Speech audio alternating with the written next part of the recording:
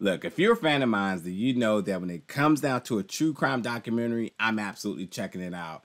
And with a new one premiering now, there was a no-brainer that I had to see what it was all about, and that's why I'm going to get to that review right now.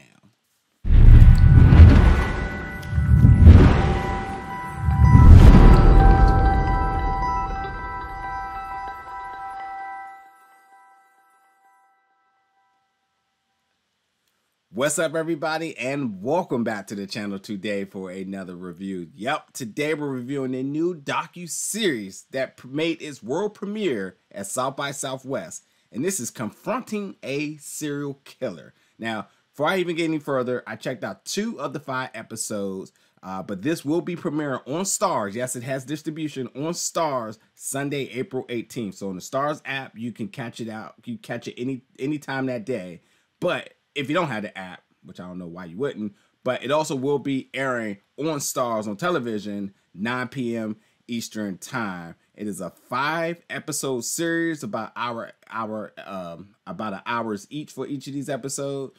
And it's one you don't want to miss. It really is, because just to bring this all full circle for you, beyond going into the details of this documentary, if you knew nothing about anything, the person attached to this project, Joe Berlinge, who's done so many notable things. He's an Emmy winner filmmaker who's done so many things that you're familiar with, and reputable things, that it's just almost birds of a flock. Look, if these were good, then this has to be good. And I'm here to say that I believe this one's even better than his previous project. But the other notable projects that he's done, which I'm sure you all have checked out, at least one of them, is the Netflix Ted Bundy tapes, the Jeffrey Epstein Filthy Rich, and the Crime Scene, the Vanishing Cecil Hotel, just to name a few. And so now that he's got this project, you know, I had to check it out. And I think this may be potentially better than those, because, you know, considering the person we're talking about here, we're talking about America's most prolific serial killer,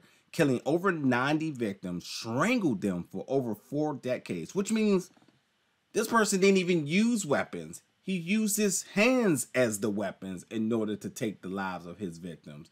Bare hands in doing it. And we're talking about Samuel Little, who they said that he's killed more people than Ted Bundy, Jeffrey Dahmer, and Joe Gacy combined. That is nonsense. But nonetheless, hearing from the killer, who essentially said he had a pleasure of killing, like, to be very graphic, he said he got his heart off killing his victim. Hearing it from his mouth is just unspeakable.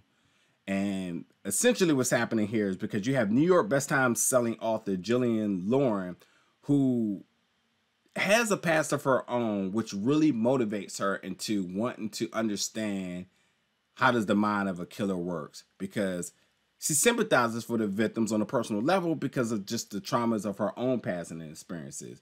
So she decides to go, you know, neck deep into the water and wants to speak to Samuel Little himself. And they create a relationship, essentially, because, you know, essentially more of a you tell me something, I tell you something type of thing. Because, you know, Jillian experience and because of, you know, just her prior research, understands that the women, the victims of his crimes and many other crimes are basically voiceless. They're exposable. And she wants to understand the violence, you know, violence against women, and why, like, it's so easily dismissed, because the victims have been ignored for years and essentially discredited as less than people because of, you know, one, either their mental state or, you know, their occupation. I mean, just because you're a prostitute doesn't mean that your life is disposable. And that's essentially how it was. The justice system never gave some of these women a chance just because they lost credibility, just because of either their priors, or, you know, just because of the circumstances of which they interacted with this killer, which you know, obviously is foolishness. And she's here to really bring this all full circle and to give some of these victims a voice that they never had. So it's a really remarkable thing.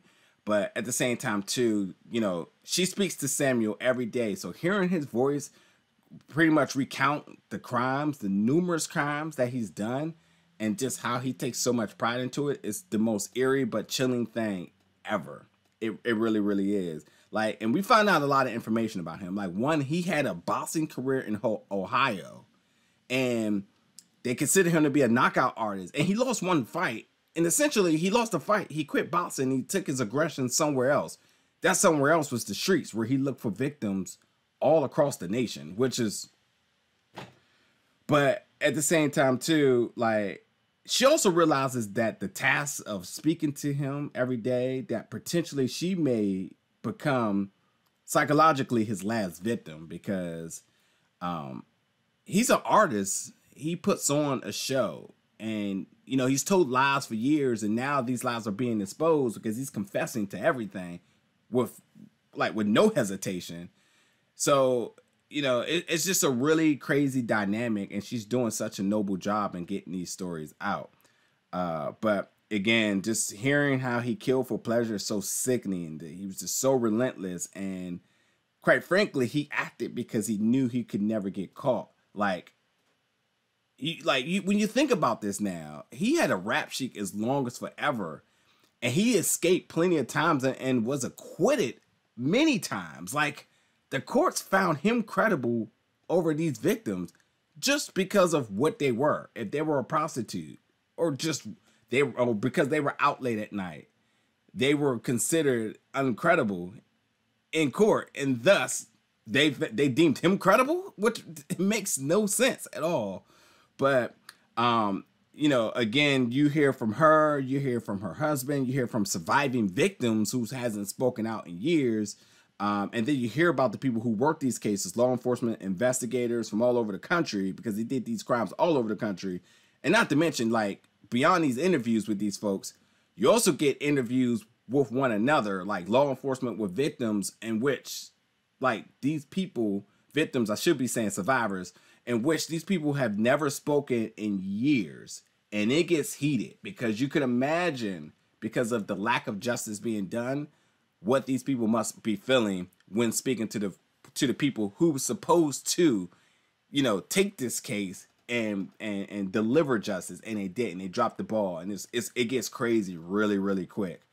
But again, Confronting a Serial Killer. Again, I watched 2 episodes out of the 5. I cannot wait to watch the rest. This was really good. I am hooked. It is going to be premiering on STARZ April 18th. This is one you do not want to miss. I think for anybody who's looking for a good binge, who loves a good true crime documentary like the other ones I named. You know, Joe Berlinge, he's phenomenal, and this is just another project that I feel is better than the other ones that he's done. The other ones were really good, so, like, I'm just setting the bar high, letting you know, like, it's that good, and it's definitely that worth going out the way for. But anyway, folks, stay tuned, because we got more reviews coming soon. And as always, folks, thank you so much for watching. Take care.